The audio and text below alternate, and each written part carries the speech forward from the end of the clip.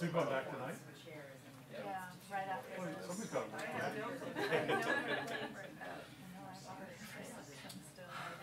Once a bed, once a bed. Quite literally tomorrow. So anyway, there's no lecture, but I saw. Are you teaching sections already? Yeah, we do it at The second year? Oh, they really put you to work. They make you earn your stipend. Yeah. What do you, I'm teaching for Cécile, intro to African expressive culture. Yeah, the students are. you know anything about this? I'm always one step ahead, one step ahead. Because I'm teaching her graduate seminar. Her graduate seminar meets Monday morning, and the lecture meets Monday afternoon, so I'm quite clearly an hour ahead. I don't know something about our history, so that Yeah, that does help. helps. I told you. Serena's showing me her book that she finished. Poetry. I don't have 4 students, but they're actually. So how many are in that class? 4 of them. And they have still have Anyway, TS? Yeah, thank God. They're so good. Oh, it's so much better than the ones So that it's walk all the Yeah. upper cage. Yeah, All they're the football so, team or, the economics of our, yeah, so I literally feel like I'm out because they're really invested in, they understand what the class is about. It's not just about, it's about Are you in your second year as well? Third year. Are you still, you're not, Yeah. They really work you guys. No. She finished that before. Are you,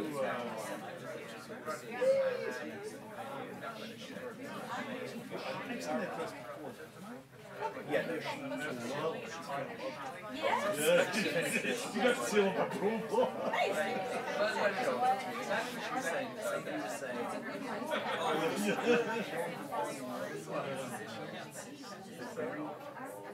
Not only Have a little.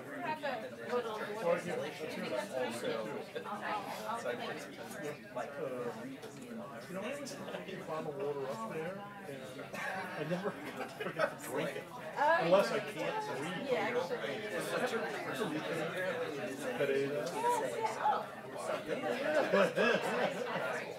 I had, we were at Casino at the same year. Oh, that's great. essentially a lot of And if you get to introduce her, she's translated with Southeast Asia.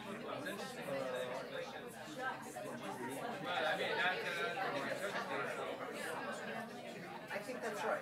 Yeah, so there's this kind of like tradition, and I guess for those languages, right, it's like, well, you guys know Persian, but there's a lot of, actually a lot of content, so if you sort of see it run, I know, right? So she was like, maybe I should do a little bit.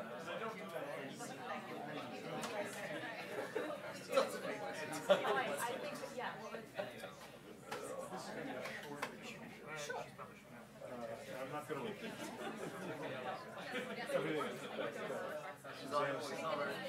But she gave you the whole CD. A real full court press and try. So are we going to get to see the baby? Yes, I think they're going to come tonight. Okay. Oh, good. Because it's right in the same place. So who's with Louis? They up here too? No, they all live Greg's parents. Oh, they moved. Yes. Yes. So yeah, because they're at school, so it's I'm always happy. Yeah. yeah, no, they're at school. Yeah.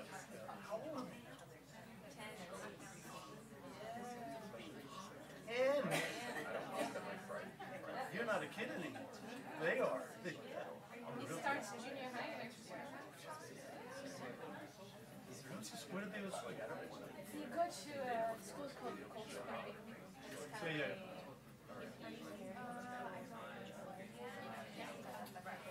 Is he hip?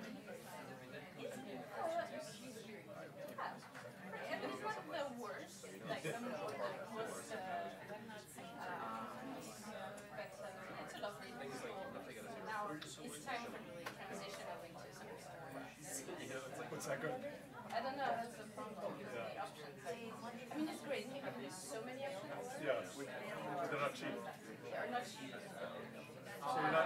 not retiring.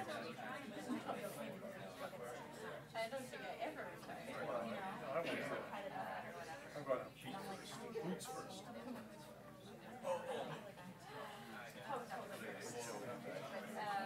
Yeah, so we'll see. I mean, next year we'll be in France, so we'll do that. Is that a sabbatical? Yes, yes.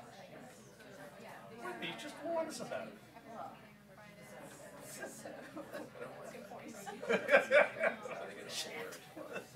That's great. Oh, so it's not like a program in Chicago. No, it's not a program. It's I guess they let me do it because I was supposed when I was at Chicago to Yeah. be at the first center. Yeah. So, yeah. Oh, yeah. What are you going to do there? What am I going to do there? Well, I'll be at kind of center that has color. I hope to be doing research for the next Yeah.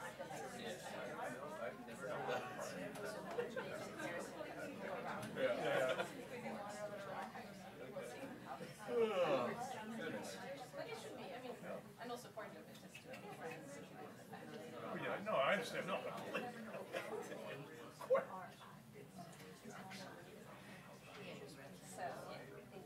Is your mother still live? She lives in. She's in between us. That's right. So she goes Martin Week.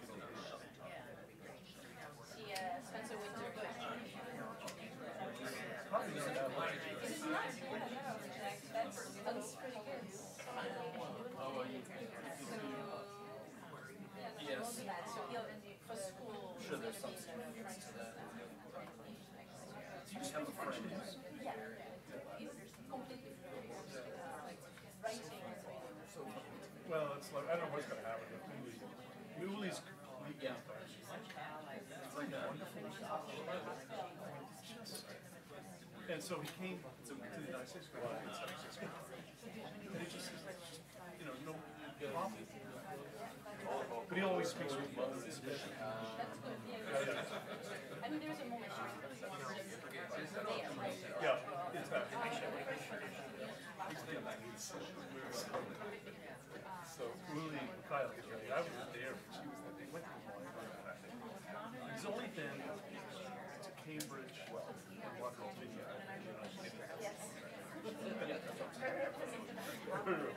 So he goes to the library. They're very excited to get there. He turns to I guess we're Portuguese. He looks around. I thought America was really better than this.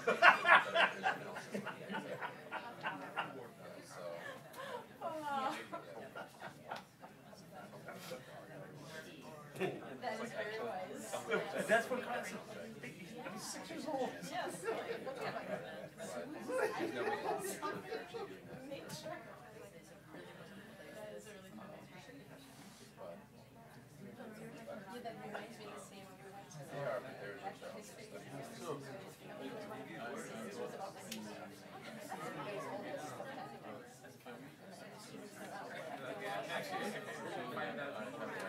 Why are all the animals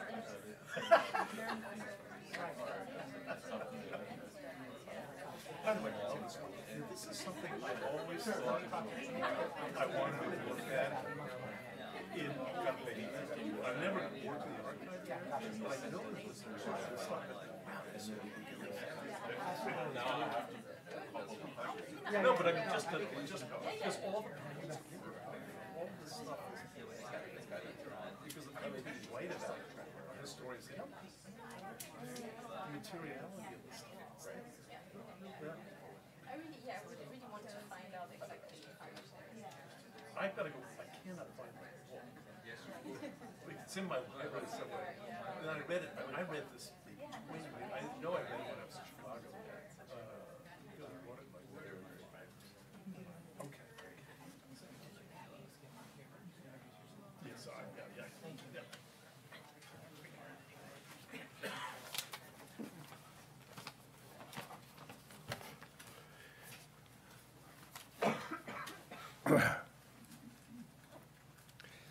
Well, good afternoon, and it's my distinct pleasure and great honor to introduce Cécile Fromont for her second of 3 lectures.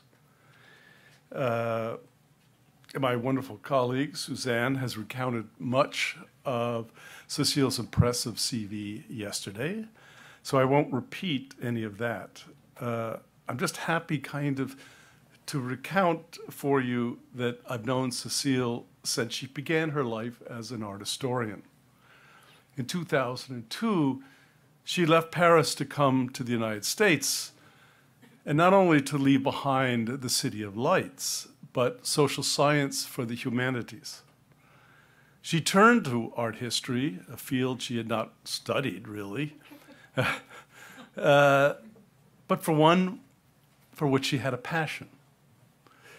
And she represented then, and she represents now, what it means to take a chance, to move beyond the expected, to learn anew. And Cécile did just that, finishing a dissertation in 2008 that then became an award-winning book that you all know 6 years later called The Art of Conversion, Christian Visual Culture in the Kingdom of the Congo. Cécile accomplished this and much more, not because she was ambitious in the professional sense of the term, nor just because she had a passion for it. She, of course, had passion. She, of course, worked hard. No one finishes a dissertation in 6 years in the humanities if you don't work hard. Very, very hard.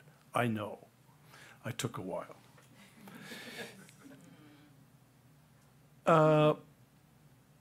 Now, she already knew several languages. She acquired more while she was at Harvard, as well as paleography. These are all technical skills without which one can't go very far or very fast. But these skills are not enough in and of themselves, and they were coupled with great intellectual imagination. What I mean here is not some kind of flight of fancy, we all have those, but really the ability to imagine what needs to be questioned and why. This mode of creative questioning most often means forging a new field of inquiry, or at least greatly modifying a field through a keen sense that something important has been missing. And she did that. She took it to herself to make this a kind of inquiry that requires great dedication and seriousness, but something that is coupled with sheer joy in doing it. And I think we could all see that yesterday as Cécile presented to you what she's working on. A real joy in presenting, discussing, leading you through her own thought process. It is, in fact, the satisfaction of making the past, as embodied by a set of images and objects, to come alive to those who have either ignored it or forgotten about it, perhaps unintentionally, but more likely intentionally. It is a different kind of inquisition than the one she discusses. It is about the freeing of ideas and people, not the shackling of them. Cécile is a model for why we need to take chances in the world that is increasingly risk-averse. Cécile took a chance to do something new out of a real desire to learn and to do.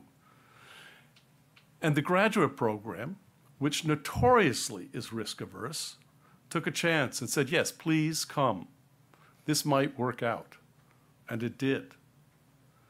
So, just as we heard yesterday, and as we will hear today, we will listen to the work of a scholar who is not just intellectually, distanced from her subject. Rather, we hear a person who, of course, is an accomplished academic, but she is also a street fighter in the arena of ideas. Someone who grabs us by the lapels and says, in the sweetest, most beguiling way, listen up. This is really important, and it cannot be left in the rubbish heap at the feet of the angel of history. And I'll tell you why. This is important to me, and it's important to you to know. And so, as we embark on the second lecture, let's listen up.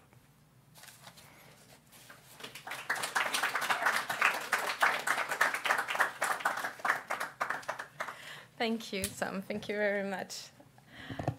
I am very, very happy and honored to be here. And for those of you who were here yesterday, welcome back. Thank you for coming back. And for those of you who weren't, welcome. I'm excited to have you here.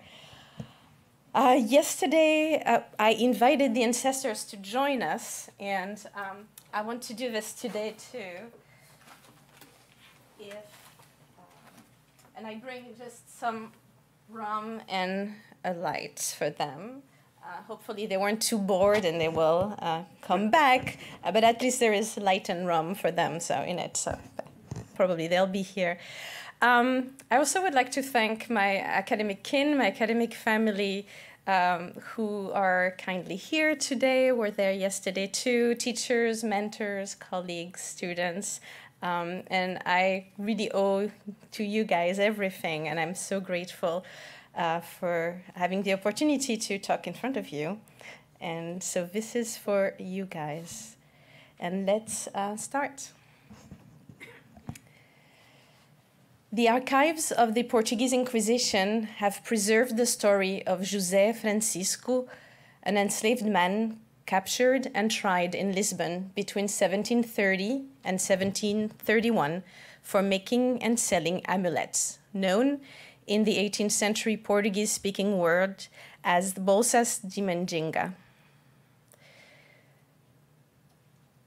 The manuscript report of the proceedings recorded the details of his biography, the circumstances of his denunciation, the minutiae of his activities, and the evolution of his confessions. The listless, perfunctory scribing of the dialogues and declarations from the inquiry and trial formed a neatly stitched bundle, a maço, the exact word still in use today in the Portuguese archival nomenclature to refer to the document. That's a photo of the maço to the left. The traces of speech seized therein in ink on paper were meant to exist quietly and really not expected to ever speak again. The archived bundle and other related paper packets also kept silent within their pages the amulets that José Francisco and his colleagues crafted out of paper, ink, cloth, Catholic sacra, and biological samples. But of course, you guessed, the archival remains were only waiting to speak again.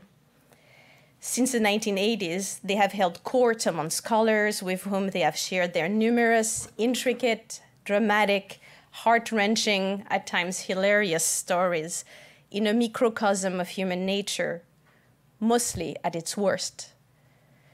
The recorded words have been a bounty for social historians who have traced through them the lives of many actors of the Portuguese world in captivating and crucially important books and essays. With its bundles, within archival bundles, amulets, within administrative amulets, the Inquisition archive has much more still to tell. Bringing together the physical with the biographical, words with matter, designs with formulae, its record also trace how African and European esoteric motifs, ingredients, and conceptions of the supernatural flowed together into the creation of African masterminded empowered objects that animated the 18th century Atlantic world. This afternoon, we will look together at the intersection of archive, objects, and life stories to grasp the elusive nature and modus operandi of the Afro-Atlantic empowered bundle we met and discussed yesterday. Turning scraps into empowered material, ushering users from vulnerability to fortitude, projecting trace into space, the packets were constructions that transformed the narrow world of life in enslavement or disenfranchisement into a universe of broad transoceanic horizons. The transmutation at play was one of physical, psychological, and semiotic alchemy that gave the bundles material form, spiritual substance, and social power. So let's lend an ear to the archive and hear from José Francisco. the Inquisition recorded him as natural, or born in Ouida, after the port on the West African Bight of Benin, where he was caught into the Atlantic slave trade at the age of 13 or 14. And so we are looking at this region here in the curve of the continent, right? The coastline would be something like this. The exact policy within which he grew up is unclear, but his connection to one of the closely related Bay-speaking groups of the region, the Aja, the Fon, the Ewe, is almost certain. The story of his spiritual coming of age in West Africa appears in the Inquisition file we've been looking at. In a truly remarkable early description of West African religious experience, although one formatted to follow the language of the Inquisition, José Francisco explained his devotion to the leopard. He answered that, the file reports, recording the voice of the accused in the third person, and I quote, "Being still in his land of Ouida, the devil started to appear to him in the form of a leopard, and told him that he should favor him in all things, and that he had to give him offerings, remedios, so that not to be wounded by knife or iron, asking for his soul, and to be adored as God. And thus he promised the devil before being baptized Christian." End of quote. This type of revelation, initiating a personal relationship between deity as devotee, is archetypical of Vodun, the religion of Fon and related people in and around Ouida. Anybody familiar with Vodun practices as described in 20th century ethnographies will recognize in José Francisco's description the characteristic experience of a practitioner of that religion. But beyond this longue durée comparison with practices that we know from centuries later and the methodological issues that it poses, 17th and 18th century documents from European travelers and missionaries sketch also a historically specific background for this testimony. What emerges from this description is the portrait of a religion organized around a personal cult to one of a range of deities. In rituals, devotees bring offerings to please the gods and ensure their benevolence toward them.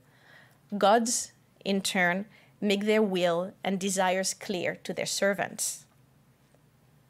One of the sources, dated around 1714, described fa divination at length, including a description of the board, 1 foot long and 1.5 large, the cup made of wood or copper in which the diviner puts its palm nuts, and of the diviner's designs traced in wood dust. This is a 17th century board collected on the Benin coast and entered the entered European connections circa 1650 and is now in the Ulmer Museum in Germany.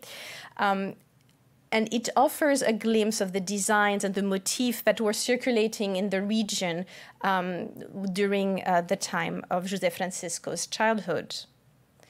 What is notable in particular are the empowered packets that we see on the forehead of the bearded divinity presiding over divination here, Legba.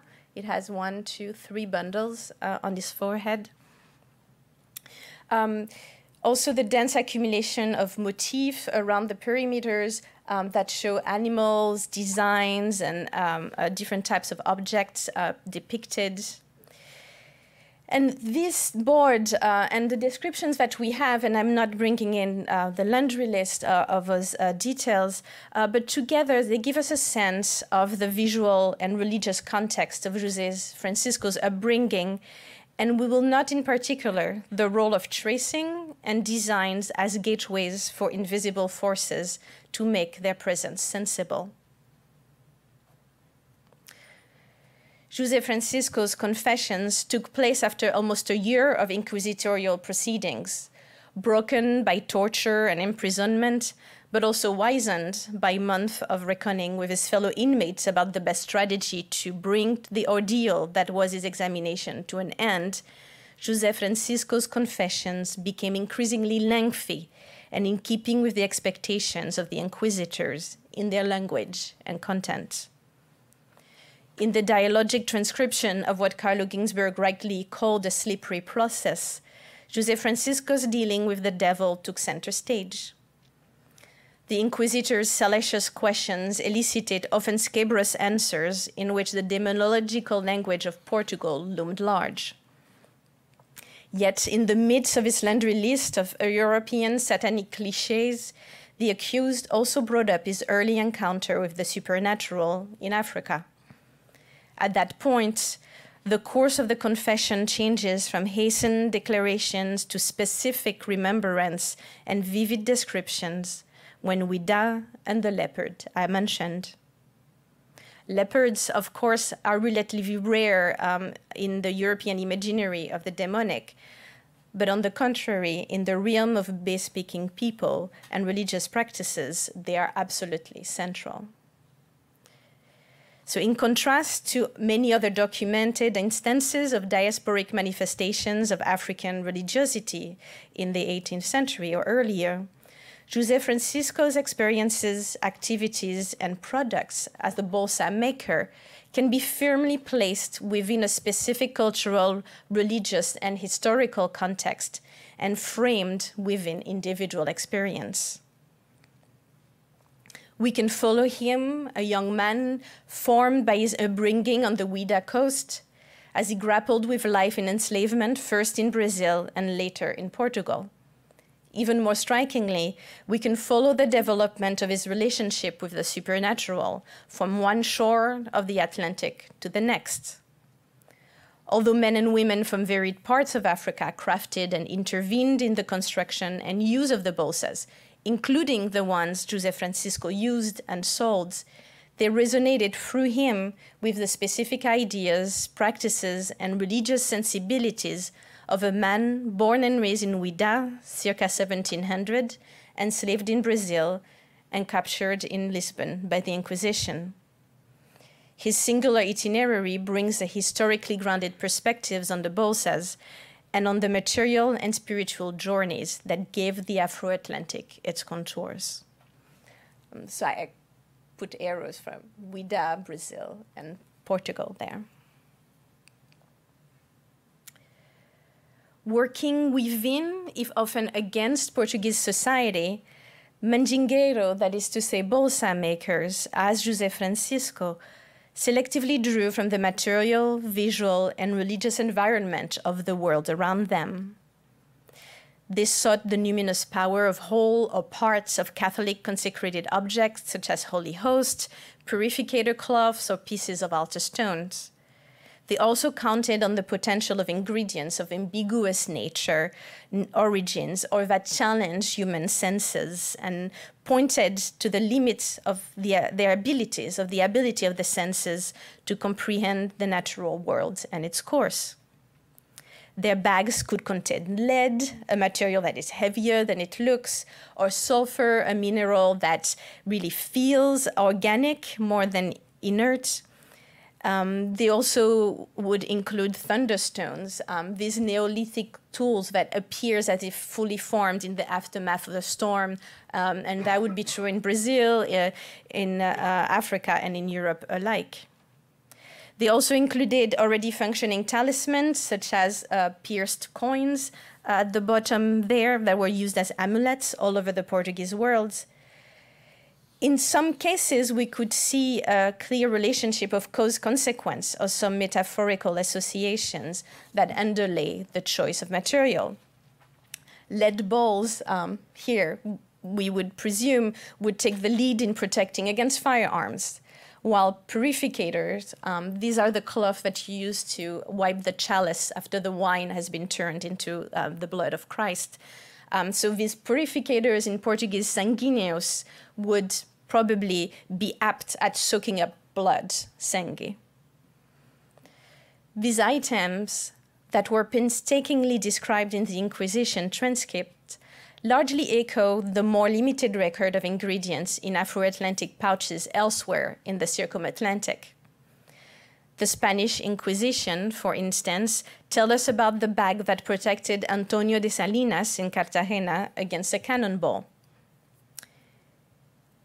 And this is the ugly image of the record for Antonio. And its bag, it tells us around here, contained prints of saints, sticks, leaves, holy bread, manuscripts, and printed Catholic prayers, all wrapped in textiles. In French records from the western part of the Caribbean island of Hispaniola, which they called Saint-Domingue, right here, the emphasis on Catholic sacra as key ingredients of the bundles the enslaved created also struck European observers. Almost all the nègres, write French civil administrator Courtin about the enslaved inhabitants of the island, have some garde-corps, such as some piece of cotton that a witch sells to them very expensively, or other trifles. The Maidias of his bundles, the macandal, Courtin continues, is made with bones taken from cemeteries, and above all, those of baptized children, holy bread, blessed incense, blessed wax, holy water, and some metal nails that they put in a packet tied with strings from both ends, and where there is a quantity of nuts. End of quote. In this packet, another French observer summed up, the enslaved, and I quote him, driven by coarse superstition, often mix the holy things of our religion with profane objects of an idolatrous cult. In fact, the inquest into the activities of François Macandal, the great 18th century spiritual and political leader after whom the empowered packet took their name, revealed that Macandal makers kept an inventory of crucifixes to be used in their bundles upon request or need for their clients. A crucifix, it emerged from the inquest, could even suffice to form a Macandal when tied together with other materials, for example, a few vegetal leaves. More frequently, however, the Catholic object featured within the bundle alongside other ingredients. Recipes varied, but the bundles François himself created included crucifixes as a central ingredient. If no example of the 18th century bundles remain or have been identified to my knowledge, our informant, Courtin, sat directly in front of one as he wrote the lengthy memorandum that I have been quoting. To his horror, he exclaimed, contrived in a flippant ekphrasis, the packet had at its heart a lead crucifix buried within layers of knots, ties, and coating, so that only its head and the tip of its arms remained visible. It is easy to see a connection between the Macandal Courtin describes and Paquet Congo, one of the emblematic ritual objects of Haitian Vodou today. As the name suggests, the association between this type of bundles of a crucifix with empowered material and Congo as a real or imagined realm has become an enduring feature on the Caribbean island. Examples of ritual constructions from Central Africa, such as this in Kisi, an association of roots and wooden crucifix collected in the Congo in the 1900s, is also a striking transatlantic parallel. But 18th century Macandal are not Paquet Congo, and neither are they Central African in Kisi. Conflating these three categories of objects only sketches a flattened and ultimately erroneous picture of Afro-Atlantic spiritual history, in which neither time nor space are given proper consideration. Instead, the biographical background of François Macandal opens a window on the specific perspectives and techniques that he brought to bear as a man almost certainly from Central Africa, on his attempts at channeling invisible forces in Saint-Domingue through the crafting of empowered bundles. By considering his point of view, as I consider that of José Francisco, and I wanted to show you this image. This is the signature of José Francisco that crossed there on the Inquisition trial. In considering these two men's point of view in discussing the bolsa and the Macandal, I do not attempt to decipher a hidden African meaning of the bundles or to establish their identity as object hailing from this or that part of Africa. Rather, the point of view of François Macandal brings a historically grounded perspective on the techniques that went into the packet's construction, on the ways in which they were used, and on the nature and form of the powers they exerted over their material and spiritual environment. So to be clear, I do not suggest that Macandal's Central African perspective was the only or even the principal element that informed even his own packets, as I do not suggest that José Francisco's bolsas were wholly or simply Vodun objects. Rather, bringing their perspective to bear on an analysis of the empowered objects places them in a specific historical and geographic context, that of the deep and multivalent connections that the 18th century Atlantic traffic in enslaved men and women created between European and African material and spiritual realms. My goal here is to gain a historical understanding of the material, visual, and spiritual transmutations through which African ritual specialists transformed chosen ingredients of the European and material worlds in which they lived into objects of Afro-Atlantic agency.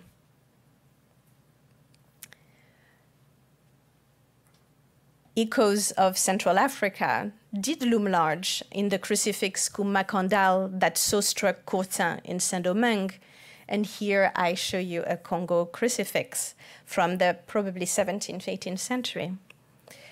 The background of the Christian Kingdom of Congo, whose elite has staked their claim as part of Christendom since the early 16th century, provides an obvious backdrop to François Macandal's recourse to crucifixes. He had been, in Cohen's own word, a captain in his country and a man whose genteel gestures and noble demeanor marked him in the eyes of the French as elite among his peers.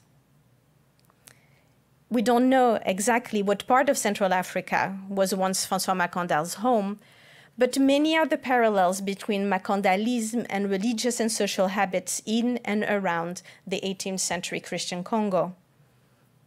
Macandal and his followers, for instance, used crucifixes, as did the Christian elite of the African kingdom, not only as ritual objects, but also as insignia and means of spiritual protection. In the Congo, crucifixes heralded their wearers belonging to Christendom. In Saint-Domingue, Cohen reported, packets with the Catholic objects belonged to and designated the most faithful followers of Macandal. A crucifix worn on the battlefield in Central Africa would protect a soldier against the physical perils of battle. Across the waters, it would shield its owners from slavery's many forms of physical abuse. These direct and, after all, narrow connections, however strong as they may be, are ingredients, but not recipes of Macandal. The Afro-Atlantic bundles gain material form, spiritual substance, and social power through mechanisms that operated at a higher plane. Ontological inquiries into the material and spiritual transmutations at play in the bundles need a broader view. The stories of François Macandal, José Francisco, and their colleagues, archived in slippery but rich archival documents, afford us just such a perspective, and one, what is more, that is anchored in time and space. With the men's African-owned worldviews as the background and the objects they created as foreground, one of the mighty instruments at work in the bundles gains clear contour, that is the manipulation of multiple dimensions. One initiate in Macandal from Saint-Domingue and a close follower of François, the very appropriately named Mercure, gave a crucial exegesis of the crucifixes used in his group's empowered packets. The crucifix, he declared in his interview with Cohen, and I quote him directly, "The crucifix does not stand for God who is in heaven, but for the sign of the cross." In what may seem an enigmatic formulation, Mercure referred to a critical aspect of Central African thought, in which the cross, understood as intersection, defined empowered spaces, and marked specific points in space as a nexus between the visible and invisible worlds. Crossroads, for instance, formed one such site and were privileged ritual loci for initiation, rites of passage, or the activation of power objects. Accordingly, crucifixes had been powerfully ambivalent items in the Congo, where they operated simultaneously as an icon of the narrative of Christ's demise and an abstract symbol of the locally grounded ideas about the permeability of the realm of the living and the realm of the dead. Mercure, it appears, perceived this ambivalence in Macandal crosses, and in a testimony given after he had been condemned to burn at the stake, took pain to articulate that for him and his fellow initiates, only the latter was true. This reading of crucifixes is not surprising. In and around the Congo itself, emblems and rituals of Catholicism not only function alongside cults standing outside or even against the Roman Church, they sometimes inspired them. An anthropomorphic figure here with a large crucifix around the neck in a photograph in the 20th century gives us an illustration of the types of practices mixing Christian and non-Christian objects that we know very well from descriptions of the 17th and 18th century. And this is blank. Mercure's declaration is significant because it demonstrates the elaborate ways in which the Macandal functioned. At one level, tin or lead crucifixes cheaply acquired from missionaries or merchants across Saint-Domingue lent power to the bundles as ingredients the enslaved harvested from their Caribbean environment. But they also, and according to Mercure, principally operated at another level as two-dimensional markers. They were not portraits of God who is in heaven, not Catholic sacra used against its dogma, but signs, crosses, intersecting lines, markers of a point of contact between the sensible and insensible worlds. In other words, they formed portable coordinates, relocating their owners within a universe in which life, death, and the numinous belong to horizons that no longer conform to those of life in plantation slavery. Ingredients in the bolsas also shifted between the two and the three-dimensional.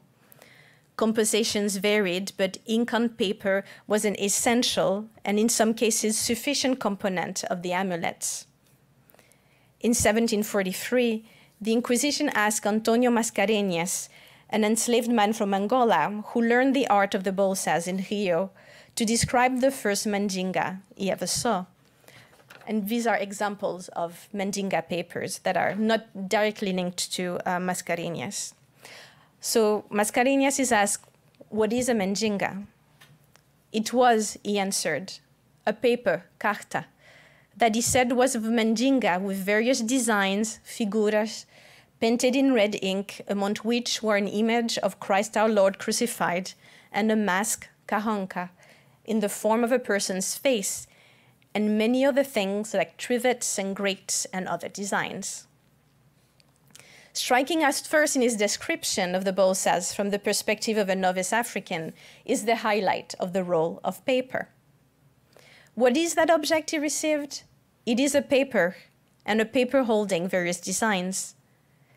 Mentions of geometric elaborations, a crucifixion scene, and the enigmatic reference to a grotesque face talk to the repertoire of visual references available to the recently enslaved man. Select Christian iconography was part of his imaginary in the form of the crucifix, while what was probably a skull of bone or a Veronica veil made sense to him as a face or a cajanca, a word that referred to grotesques such as those in architectural features or ships' figureheads. And of course, both ships and fountains were such important places of slave socialization. So Antonio's evocative comparisons of the designs to trivets or grates explicitly spell a link between the two-dimensional geometric patterns and ironwork. The reference further fleshes out the workings of Antonio's imaginary, in which iron and ironwork must have dwelled prominently. The material held multivalent connotations of power, prestige, and fortitude around the Atlantic, be it in Antonio's native West Central Africa, the Bight of Benin, or Europe. The specialized skills of Smith, the spectacular transformation of the material in color, shape, and hardness, from red-hot, malleable to dark, cold, and hard material, all inspired awe, evoked risk, and suggested luminous intervention in all three cultural areas. And of course, it was against iron itself, we recall from yesterday, that many bolsas protected, serving as shields against knives, swords, firearms, or the real and metaphorical shackles of enslavement. The visual comparisons held further significance, as ink itself counted iron as one of its ingredients, which, mixed with sulfur, another component of the bolsas, transformed into iron sulfate. So the light compound, in turn, mixed as a liquid with an equally light oak gold solution. So this is iron sulfate solution, oak gold solution, and when mixed together, they're both light, become black. And here you can't see anything because it's all black, dark ink. And that dark ink would, once on the page of the paper, oxidize further on the surface and become an even darker mark. Mandingueiros needn't have been chemists to be aware of ink's special status. The remarkable transmutation at work in the tracing medium relied on ingredients that, as premixed ink itself, would be procured in pharmacies, centers of knowledge about the arts of healing and material transformation, home to holders of secrets about matter's potential to ail or to hurt. We know that while in Brazil, José Francisco enlisted the penmanship of the son of a pharmacist, leaving little doubt that ink's material and chemical properties would be known to and valued by the Mandingueiro. The choice of substance for inscription for the bolsas was all but innocuous.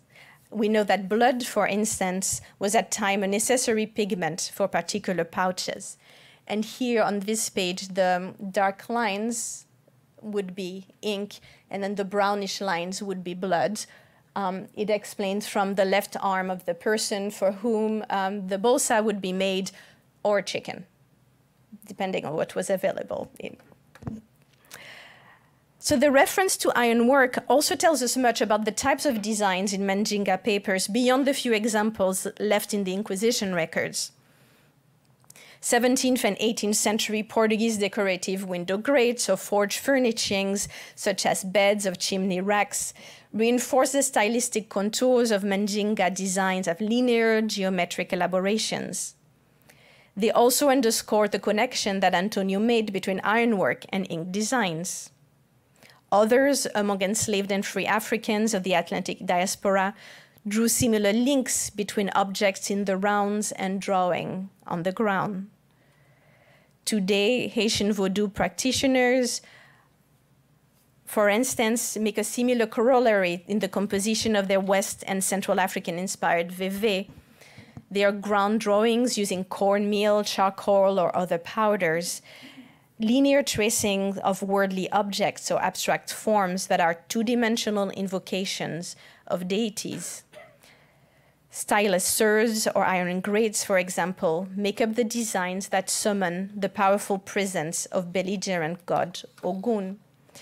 So here is a vévé from Haiti, an example from Benin or Togo, both contemporary, and then designs from Cuba, actually, that are echoing the same use of the trace and its projection into space. There are no documents, to my knowledge, of Vévé in 18th century, but Frenchman Moreau de Saint-Méry recorded in 1797 a very similar ritual tracing on the ground of a circle with a black substance. And Mercure, we recall, also gave us a testimony of his fluid connection that he made between object and trace. This is the Vévé for Ogun. And what I would like to underline is not only the types of design, but the certain quality of the line, right? And the ways in which it is used to create those intricate designs. The Inquisition file does not record Antonio explicitly mentioning writing in his description, but he clearly noticed it on the page as he sought the help of a student in Madeira to reproduce the bolsa he first acquired. Much has been written about the curiosity among Africans from regions without writing traditions at the ability of words on paper to speak. But suffices to say today that the enslaved had numerous opportunities to experience the power of words on paper in the journey through the worlds Europeans dominated. Words on paper, they were told in church, made the numinous audible. Directly, violently, and powerfully, words on paper changed lives when ink on a baptismal record altered one's name, or on a sales contract changed one's owner and the entire horizons of one's lived circumstances. That written and spoken words held complementary powers in the view of Mandinga users appears in their activation rituals. For the Mandinga to be really powerful, Antonio added, echoing many of his colleagues, you have to put it between the altar stone and the altar's cloth so that mass would be said over it. Thus, the nature of ink on paper as a mode of inscription, a way to capture the otherwise elusive or transitory, devout invocations, ideas, change itself, did not escape the Mandingueiros. They literally harnessed that potential of ink on paper for their own purposes. Beyond still the power of words and inscription, the ink on paper designs of the bolsas themselves demonstrate elaborate reckonings about the power of two-dimensional form. Antonio's testimonies already hinted to the connections he made between iron implements and ink on paper designs that we mentioned. If we also look at one of José Francisco's bolsas, we see at the bottom the Carabaca cross, recognizable by its characteristic double horizontal bars, and it features prominently at the bottom of the page. The Carabaca cross is a type of cross used in Iberia as an amulet, which powers derived from their miraculous prototype, a reliquary of the true cross held in the namesake Spanish town. As the bolsa, Carabaca crosses were empowered containers, and the trop carried over to the pieces of altar stones that were key ingredients in the packet, a liturgical object defined itself by the relics it held in a hole, and the relic is what makes the altar stone efficient. The circle with a cross here was likely a host, often an ingredient cited in the composition, and that further points to the connections between bolsas and relics. Other drawn ingredients in the bolsas included medals or coins. The coat of arms here, I think, was derived from seeing it on coinage. And that the Mandingueiro understood paper itself as three-dimensional appears in the creasing of the once folded sheets or in the bleeding from one side to the next. And what is a telltale sign here is the intersection of the lines from the reverse of the paper that meets exactly on that side of the cross there. And here you can still see the creases and the ways in which the paper rubbed against the skin once it had become a packet by being folded in itself. The Bolsa's play on dimensionality further appears in the use of feathers in the designs. Feathers were essential offering in fa divination, in Vodun and other African ritual traditions, and certainly were one of the drawn ingredients. The feathers around the host here, or the pointed arrow with two feathers above them, there in another Bolsa, take the shape of a ritual instrument. They recall, for instance, the headpiece of a Vodun deity pictured here in the 17th century manuscript. But the feathers also point to the moment on the paper, the site on the paper where dimensions explicitly collapse. At the time of its making, the flat drawing encompassed a third dimension in the form of the quill and a fourth in the gesture of tracing. The repetitive, attentive movement necessary to the production of the intricate designs demonstrate that the Manjinga papers were as much about their making as they were about their contents. Tracing, we recall, was itself a prominent religious technique in Vodun, used in fa divination and other rituals to invoke the presence of the deities through gestures and patterns of protection. A ritual practitioner portrayed here in the early 19th century in Brazil demonstrates for us such a powerful apotropaic gesture and the multidimensional protection it brought its users. The poised and elegant man, the French artist labeled Black Magician, stands firmly on the ground and uses a large stick in its right hand to encompass himself in a clockwise circle that is a trace on the ground, a gesture being performed, and a column of protection. This folding and unfolding of objects into lines and of trace into space, this projection from drawing to protecting, is at the core of José Francisco's bolsas. This expansive, and in this case, Vodun-derived understanding of visual form as efficacious invocation of numinous presence also encompasses the other designs, the cross, the Ama Christi, the esoteric writing, and prayers. This is the mode of thinking that art historian Dana Rush attributes to what she calls Vodun's unfinished aesthetic. Vodun's unfinished aesthetics is what allows initiates to treat something newly seen as something already known, because images and gods, visual stimulus, and divine presence work in close concert. There is, in her words, a process of infinite aesthetic and spiritual synesthesia. She means by that a process in which visual impact in an infinite range of possible forms can produce godly presence. Initiates like José Francisco are the ones who may recognize and channel that visual impact. They are the ones who have the power to make powerful images, but also to make images powerful. This idea of Vodun's unfinished aesthetics is the key to grasp, if not to understand, the drawings in the Bolsa.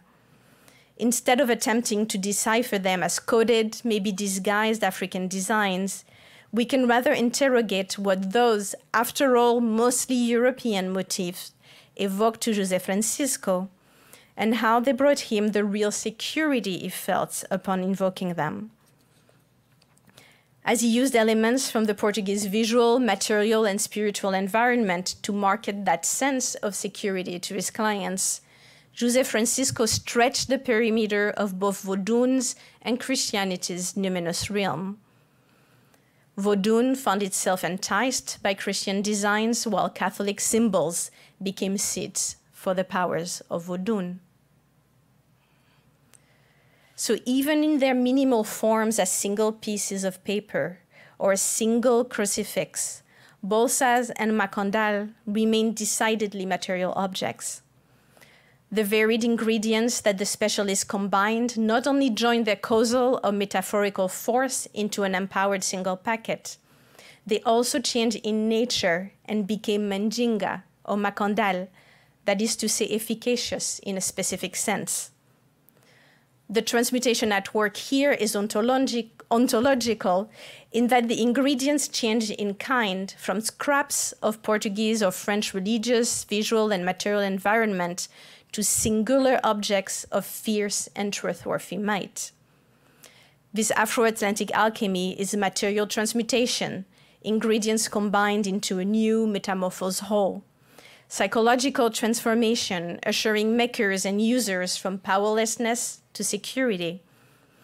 And, as we saw yesterday, a quiet but profound form of political revolution, recasting power and the means of its exercise.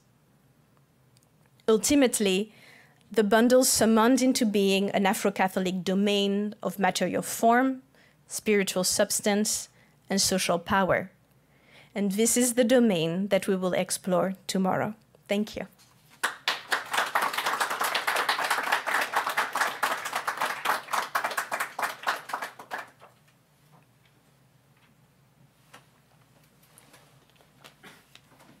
We'll take questions.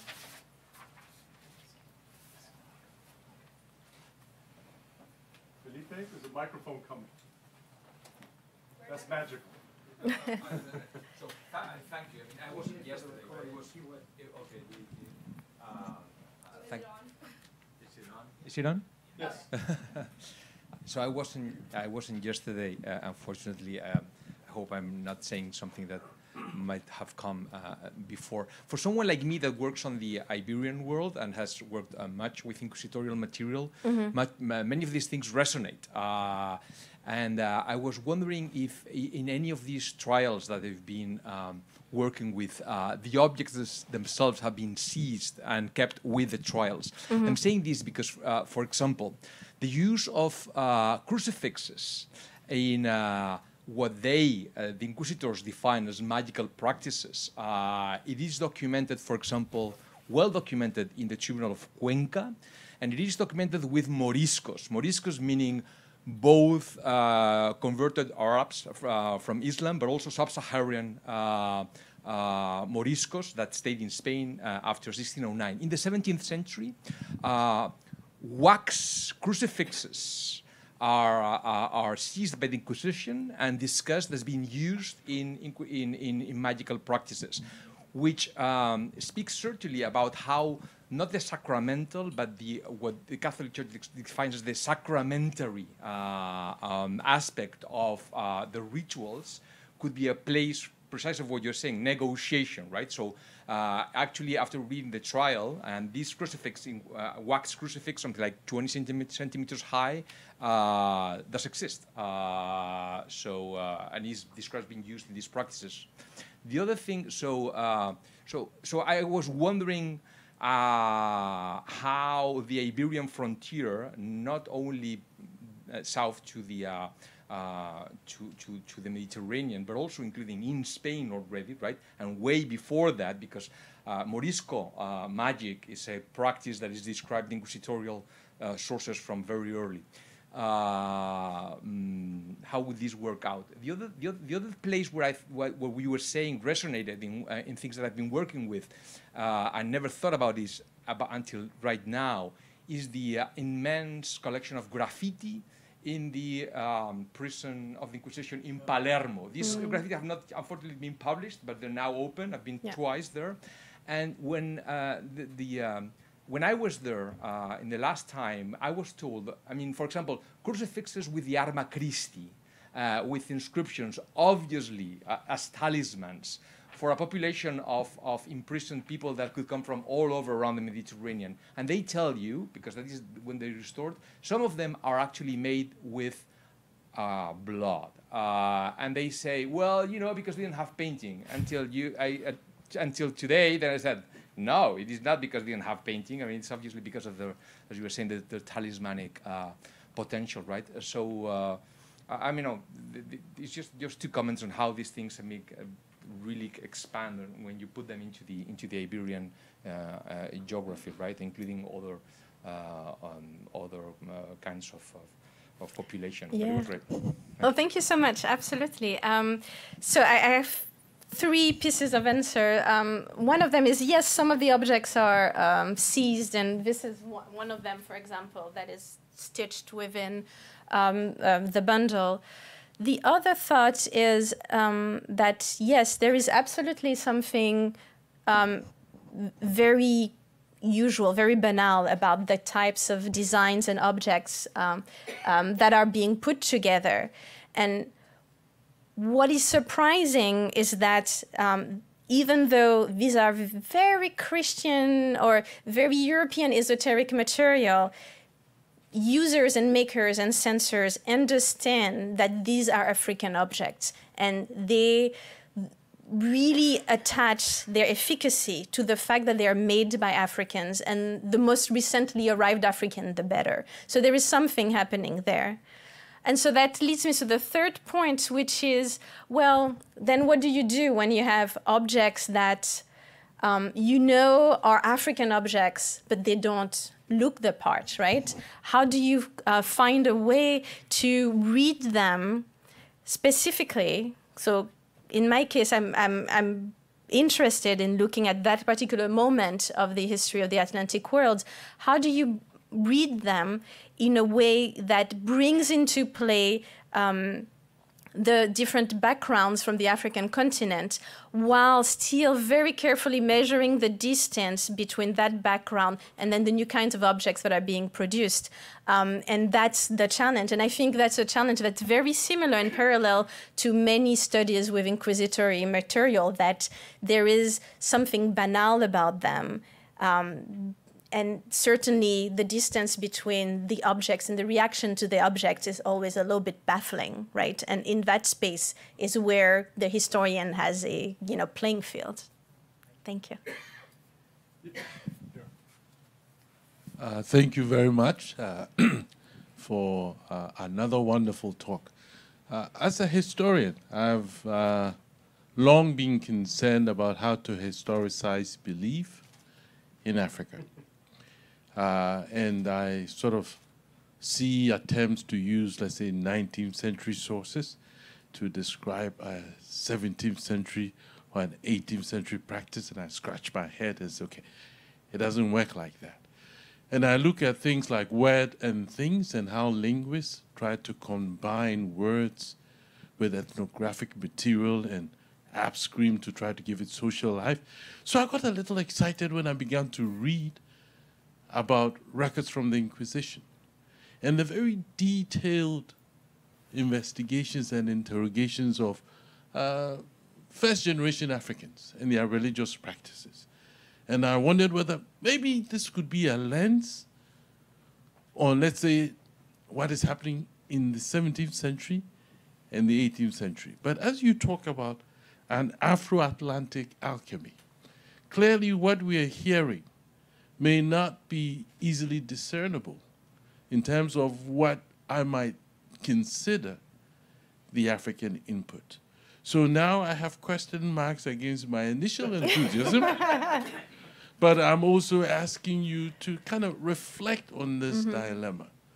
And in this context of alchemy, what remains that is African? That might be useful for someone like me looking at this from an African perspective. Yes, thank you. One of the ways that I started looking at these documents, and it was exactly the same sense of excitement, in particular with José Francisco, when he's describing basically his initiation. And it's a difficult text because it is mediated through the language of the Inquisition, but there is still kind of this moment when you're doing a textual analysis where the rhythm slows and he starts talking so specifically about his encounter with the leopard and how that did to him. So there is something there that is very much a first-person account of, becoming a devotee on the Bight of Benin around 1700. So that's very striking. However, what it's also telling us is how these moments was already imbricated within larger flows and larger phenomena that had to do with the Atlantic world, so that in a kind of intuitive quest for the ground zero against which we could see historical developments, well, of course, it's already part of history in motion. And from that realization, then we have to recast our questions and think about what is the nature of the moment, of the historical moments that we are looking at.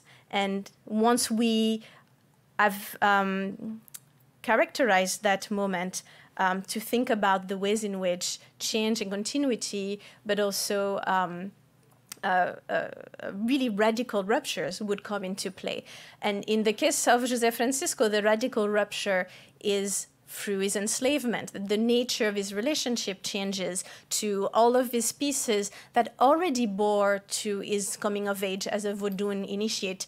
In Ouida at the time, or around Ouida, where there is large movement of military and conquest, and his world was already the world of the Atlantic. But his relationship to this larger horizon, so to speak, changed personally. So you have to play, or at least my solution is to play with these categories and the ways in which to order them. Yeah. Thank you so much. Yeah.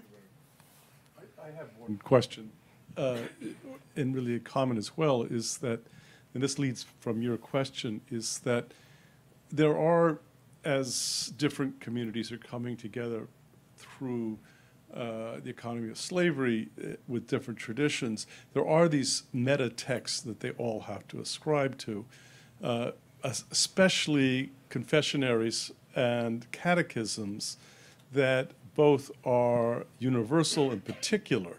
So Sandoval is one of those meta texts that is both couched in the Council of Trent, but is also couched in his own experiences at the beginning of the 17th century.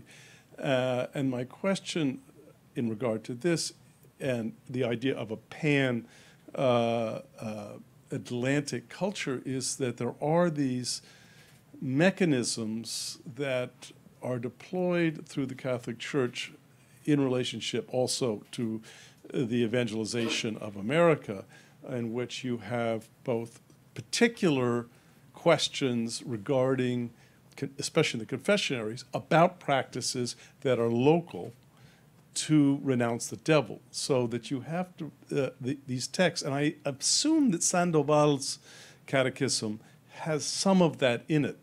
And what happens to that then is over time, and this is where Ginsburg is really important, is that you begin to have, at least in the Andes, a set of responses and denials based upon the confessionaries that you have. So in other words, you have indigenous practices that are being subject, not to the Inquisition, because the Indians aren't subject to the Inquisition, but trials, but their responses no longer are the responses of what you would have gotten in the 16th century by unmediated practices, but these practices are now mediated by the questions that they are forced to answer. And that's what happens in Ginsburg when he talks about that. Is that happening? I mean, can you sort of, I mean, this is a long tracing, but you can do this textually because you can see the information actually changing. And I think that that's what you were alluding to as well. Yes, no, the Does part. that make any sense? Sorry? Does that make any sense? Yeah, it did. It did. Yeah. And by the way, for the students, you know those dreams when you're taking your exams and then everybody shows up and it's live streamed? The difficulty, I think, for that question is that the moment within which this particular practice is recorded by the Inquisition is relatively short. It is within 50 years, and then they kind of lose interest, I imagine, around that. So for that particular practice, I don't think you could do it for the Bolsas.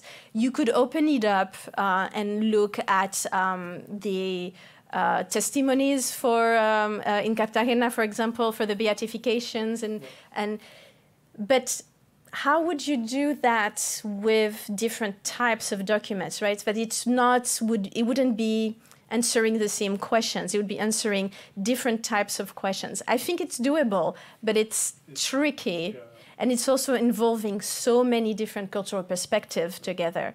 And in a way, it could be a goal of doing all the work that we need to do to be able to answer that question. That would be a really large project that would be very interesting. But I don't think we can quite do it right now, yeah. Gina, and then Suzanne? Well, thank you so much. I really learned a lot and fascinating material. And my question just comes from quite, I guess, a perspective of quite an ignorance. I just don't know the material at all. But I kept thinking about, I guess I was just reminded of Homi Bhabha's Science Taken for Wonder, and thinking about what, how, I mean, maybe it's very simplistic to think there is any element of resistance or subversion. I don't know how these were actually what the clientele was, why they were actually sought after. So I wonder if you can actually explain more before the Inquisition come in, like what was the actually situation that made them so powerful and popular that became the target of the Inquisition itself, and if they were actually for the slaves themselves or actually for people who are actually in Portugal or Brazil that are not slaves. And so maybe I'm just kind of working on South Asia. I'm thinking like, oh, maybe there is sort of that unintended hybridity that makes sort of that subversion that is more powerful and making a kind of resistance statement, and or not. I don't know. So I wonder if you can actually explain where they are coming in. Yes, thank you very much. A short answer about these objects, that they were used by everybody in the Portuguese realm, and that's what's part of their power, I suppose, is that both Africans and Europeans were relying on their particular efficacy to achieve a certain type of results. That is important because of that, they become the target of the Inquisition and of the Portuguese state, because the amulet makers basically are taking power into their own hands, right? And so that monopoly of power that the church and the state should have is being threatened, and that's when it becomes a problem that is being addressed. So that's what we are seeing. Now, I don't see them, I don't look at them through the lens of resistance. I think the point that I'm trying to make has more to do with the shape, the nature of power, and how it functions in relationship to other attempts to give shape and control and harness the ability of invisible forces to have visible results, and to take it at this level, and because I think it's much more malleable than a situation of resistance and imposition, which obviously it is, right? But it is more amorphous within the social interactions there. Thank you. Before you, I just want to interject one thing in relationship to this, is that in the Cartagena inquisitional trials, it's also, this is for Gina, that it's very often a slave within the household who is then called upon by someone who is Spanish in the household to activate so it's not just within the slave community, and it really is actually, the cases often are about Hispanic women, usually women who love potions, etc., who are calling upon that power, not the church, to activate a love. So it really is one of, at least in Cartagena, that's often one of the intersections between the white Hispanic population and the Afro-descendant population over this, and that's when they get caught up in there. Yeah. Sorry. I would simply add to that that's what's happening, or happened in Salem as well, where they, it's part of the process of sort of discerning what the problem was, the issue of reading the bottom of tea, and then using that to counsel people who are not part of the Barbados community. But I have two, this is really wonderful, and actually three not necessarily linked sort of comments, questions. First is visual, the second is theoretical, and the third is historical. But if you could put up the four images and Let's see. the one with the kind of heart shapes at the top. Yeah, I'll get there. And as you're getting there, what was interesting to me, and you're putting up the divination board and the other figure, is that other figures identify the 18th century image of that Vodou figure is identified as the god of counsel. So that kind of link between, I think it's important, the question of the ability of this person to discern the roots of the problem and then to convey a solution. It kind of adds another layer, if I were going to read this from the African or Dahomey side. But I have a question about reading here specifically the language within, and I'm not asking you to do it here, but the language within these kind of three heart-shaped elements, in part because if I were to read those from the Dahomey context, they reference kidneys and ayi, which is a source of one's feelings and ideas, and there might be ways in which the actual shape is helping to define, in a way, what kind of language is within it. So just thinking about that, the relationship between text and form at some point might be interesting. Yep. Well, let me go to the historical question. 1727 is when Agaja goes, the Dahomey king goes to the coast and basically overthrows the Ouida or the Savi court.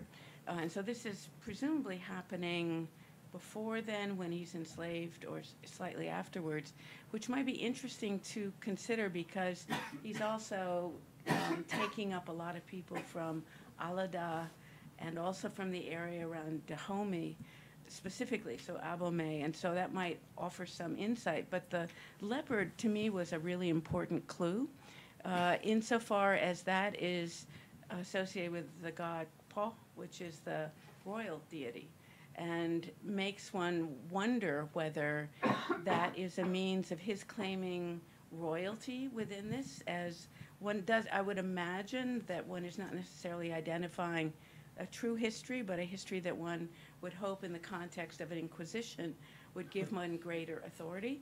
But that's a kind of interesting detail to think about, specifically what is happening at this time in Dahomey, that he is sort of seeing this whole transformation of the area more generally to bring into account in it. As both yesterday's lecture and today's made me think, and Skip is not here today, but I kept thinking through the idea of signifying. What you're arguing, in essence, is a kind of fluidity, and the ways in which these, and as in fluid, as in water and ink and blood, the way these forms co-join in essence.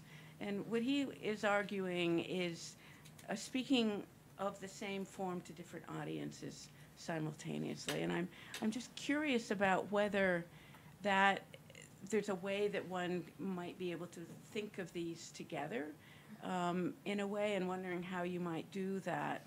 But also thinking specifically about your point of alchemy, which I think is really very interesting in this light, not only because I would argue alchemy has its roots in Egypt, and so it's in a way an African phenomenon, but also in Vodou and in this particular kind of Bo practice, it's not the individual ingredients so much, as critical as that is, but the combination of them. And so you can have however many bits of this, and this separately, but the power, the force, the breakthrough is when they're all combined together, which is in essence what is also happening with alchemy. And that's also what's happening within these transatlantic worlds, with a combination of peoples and ideas and classes and functions and everything else. Thank you. First about the form and the writing inside those little capsules. They don't make much sense. They are kind of a mix of Latin and Portuguese that sound vaguely prayer-like, but they don't. I had begun to, transliterate and translate all of them, and I stopped at some point because I was convinced that it actually probably didn't matter so much, that it was more performative, and it had to look the part more than meaning anything, but it's worth going back and trying again. What I can say is that obviously is selling those things. So he has a formula that is marketing. And the dark shows what's in ink, and the blood is the lighter thing. So it's the way in which they are personalized, right? So you have the templates, and then according to your particular problem, you would have, formula added, and what's around the main designs would differ. So there is that dimension there.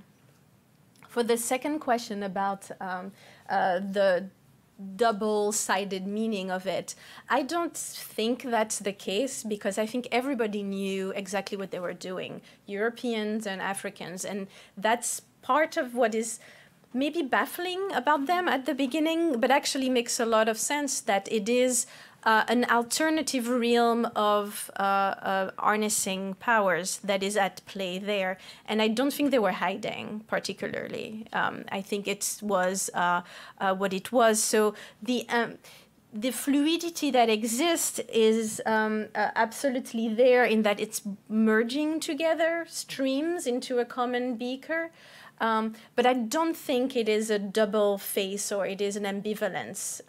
It is actually quite self-consciously bringing possibilities together in one form. And the third question about... You hit it on. I was just talking about the alchemy aspect of the individual parts mattering less than the moment in which they're co-joined. Yeah, no, there is two elements that remains true in all of the descriptions, and the examples that we have is that it is always three-dimensional, even if it's only a paper, and it's always made of several things. Even if it's only a paper, it's a paper with a lot of different things on it and a lot of designs. So that composition is very important, and I think it's absolutely key. And it makes it even easier for us to read it through the lens of alchemy as matter that change in nature, right? There is a change in the nature of the ingredients that are brought together. And that is what is really powerful and what was really perceived, I think, by the users and makers. Yeah, thank you. One last question.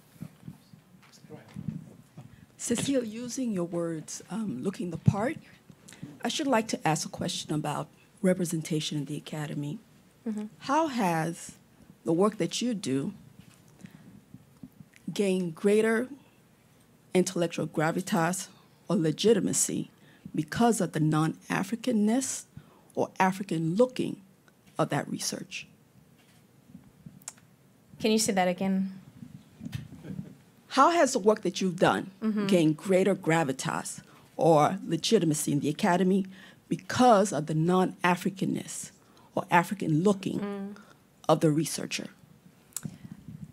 Thank you for your question. I don't know. I think it is challenging preconceptions, perhaps, that it is not looking the part. Now, is it helpful to it? I'm not sure. I think, on the contrary, it might be more difficult to bring into play something that challenges preconception rather than bringing to an audience what they're expecting to see and, going into that directions, right? So I would say probably not. Thank you. I just want to say, Skip congratulates you on the great talk. He's watching the live stream. So. Thank you. Well, are there any more questions? I think, yes, one last question. Probably hear me. Just a quick question. Were any of the users ever prosecuted, or were they just the makers who were persecuted? Both, yeah, both. So yesterday we looked at one example who belonged to a widow in Madeira, and it didn't go to trial, but the inquest was about her using this. Yeah, thank you. Well, thank you. Thank That you. was wonderful.